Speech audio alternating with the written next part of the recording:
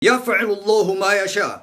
Allah каалаганын каалагандай кылат. Allah эмнени кааласа, качан кааласа, кандай кааласа, күн бол дейт, фаякун, ошол замат болуп калат. Allah кааласа булуттан, жамгыр кааласа, мөндүр кааласа, кар жаадырат.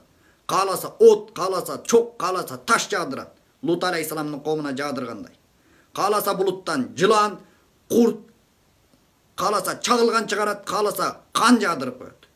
Allah субханала ва таала бир нерсени кылуу үчүн эч кандай нерсеге муктаж эмес. Дарысыз шипа бере алат. Ооруңан айыктырып коет. Тамаксыз курсаңды тойгузуп, суусундуксуз кандырып, уктатпай эс алдырып, иштетпей эле ырыскы берип кое алат. Мариям алейхисаламга бергендей.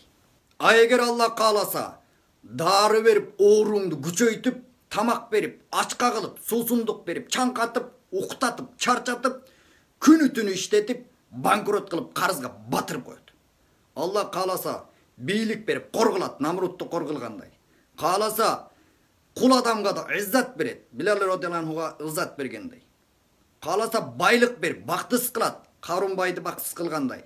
Кааласа, кедейлик берип, бактылуу кылат, Иса алейхисаламды бактылуу кылгандай.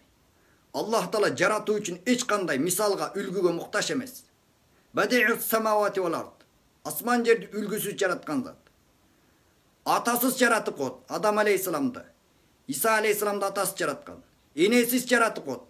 Обо небесте Адам атадан, эркектин кабыргасынан жаратып койгон. Солих пайгамбардын төөсүн таштан чыгарып койгон. Алла кааласа аз аскер менен жеңиш берип кот, Бадырдагыдай. Кааласа көп аскер берип чегиндирип кот, Хунайндагыдай. Алла кааласа пайгамбарлардын урпагын адаштырат, Бани Исраилдей.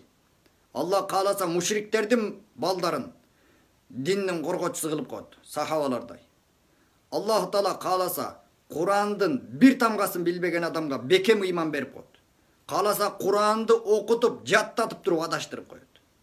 Алла субханала ва таала душмандарды жок кылуу үчүн өтө чоң аскерлерин жибербейт. Мен Кудаймын деген дүйнө жүзүн башкарган Намрудту бир чиркей менен жок кылып койгон. Мен Кудаймын деген Фираунду бир суу менен чөктүрүп койгон. Нух алейхисаламды укпаган коомду бир топон суу менен жок кылып, Солих алейхисаламды укпаган Самуд коомун бир кыйкырык менен жок кылып койгон. Бардыгы Аллахтын өкүмүнө муктаж. Асман жерден чоң Исрафил периште Сурунайды үйлөш үчүн кыяматка чейин Аллахтын өкүмүн күтүп турат. Качан Алла өкүм берсе үйлөйт.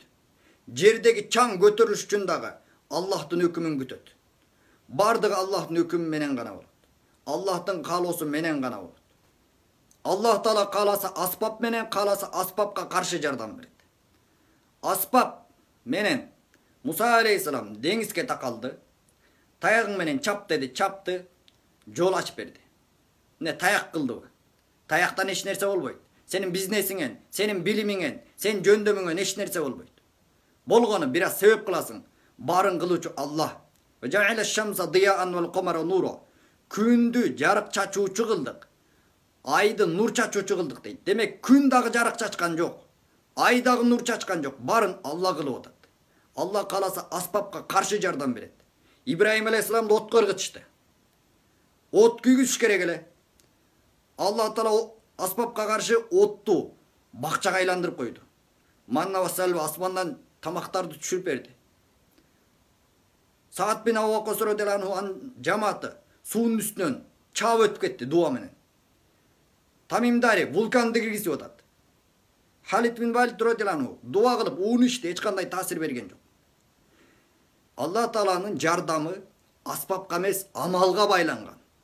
Ияка нa'буду ва ияка настаин. Алла сенден сага гана ибадат кылып, сенден гана жардам сурайбыз. Демек ибадат аркылуу Алладан жардам келет.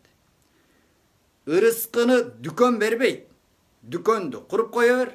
Бирок ырыскыны Алла таала намаз аркылуу берем деп атат. 1000 кардар 1000 сому менен даяр келсе дагы намаз азан чакырып калды. Жап мечитке кет. Анткени ырыскыны намаз аркылуу Алла берет. Дүкөн бербейт. Канчалаган адамдар бизнес идеяларды барын билет, бирок байыбайт. Аллах таала ябустур ризқа лима яша ва яқдир. Каалаган адамына ырыскысын кең кылып, каалаганына тар кылып коет дейт. Ва тарзуку ман таша би гайри хисап. Каалаган адам эсепсиз ырыскыландырып коет дейт. Алла сени эсеп рызкыландырыш үчүн Аллах каалагандай ибадат кылышыбыз керек. Аллах каалагандай жүрүшүбүз керек. Аллах субханала таала баарыбызга өзүн таанып, өзүнө таянууга, аспапка байланбай, амалга байланып, амал аркылуу Аллахтан жардам алууга мүмкүнчүлүк берсин. Сахабалар амал менен гана иш бүтүргөн. Ооруп калды, Фатиха окуган, айыгып калган.